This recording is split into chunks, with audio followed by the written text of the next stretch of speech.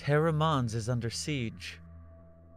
It began with a pamphlet containing unspeakable secrets, passed from Terran to Terran in a small building.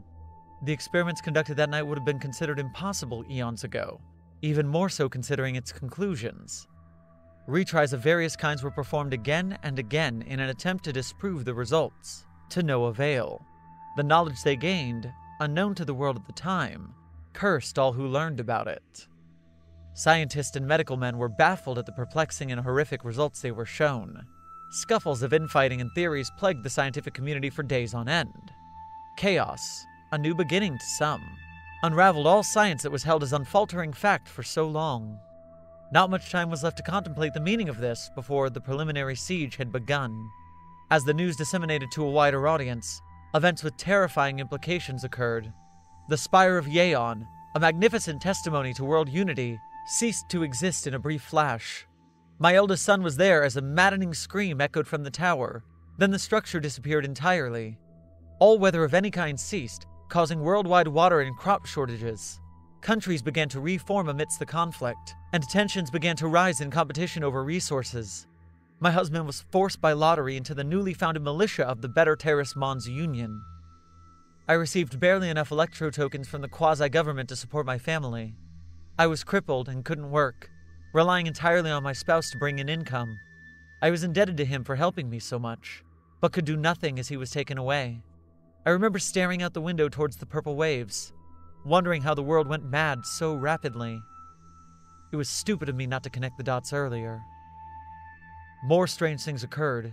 At first it was only big things. The planet Terra's Mons orbited would change color. A number of lightning bolts repeatedly struck the same spot. Nobody could remember visiting specific areas. But as time went on, I too began to experience them. Clouds disappeared at random. Books had their words shuffle randomly, and clumps of sand at the beach outside my home would fling themselves at me sporadically. It was the 22nd night of Presque View when we finally crossed the threshold of damnation. A thick silence, quite literally unbreachable, encompassed our entire world. The quiet suppressed all noise, no matter how loud one's voice was. Hours passed, but nothing happened, and the world seemed to slow down briefly. I went outside to relieve myself of stress, only to discover that the sky was completely empty. The siege began. The screaming of millions ruptured the shield instantaneously, a piercing wail that could be heard for light years. A wave of something slammed me backwards, forcing me to retreat inside. Unrelenting in its persistence, with screeches from every direction invading my senses, I couldn't handle leaving my house. I laid in my bed and cried as my sons and daughters sobbed, begging to something that I did not have the strength to get up and see. I do not know what happened in the following hours, but when I awoke, only my youngest daughter, Lea, had remained of my children. What happened to the others, I don't know. She lay huddled next to me, tears leaking from her eye, and her choked cries mingling with the screaming.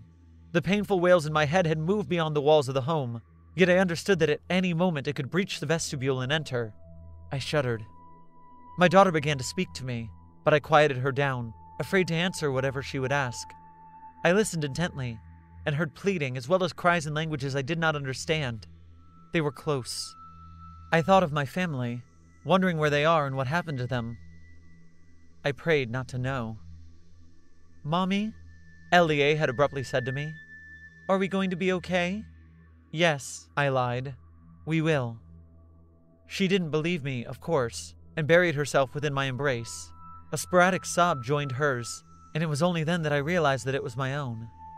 Faced with an impossible threat, by both definitions, I'd resigned myself and all I knew to death. My ears filled with a faint static, no doubt from the dimming of the energyless lights. It has been 4 days since then. I am writing this by candlelight for no reason other than peace of mind. The screaming has not stopped, and I doubt it ever will. My rations have run down, and there are no substances left to sustain me.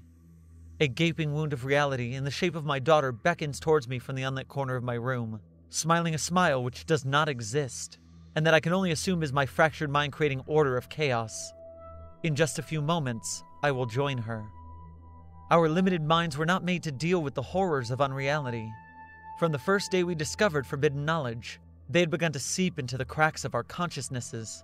We stopped to gape and mock all that was, congratulating ourselves on conquering a mountain, though we merely stood on the edge of a slope. Our predecessors pushed us forward, and the ancestors of an unknown kind dragged us back into the abyss. Much can be learnt from this encounter with a kind from beyond the veil of reality, if only there was anyone left to analyze it. Unbidden, we tread into the territory of the unknown, and unbidden, these non-creatures arose to defend it. Perhaps they were like us, alien to a universe of cosmic horror, though no one had stopped them. I don't know, nor do I want to.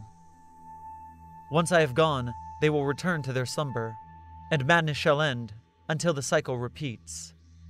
Henceforth I, Weepoi, mother of none, shall scream until the ends of time.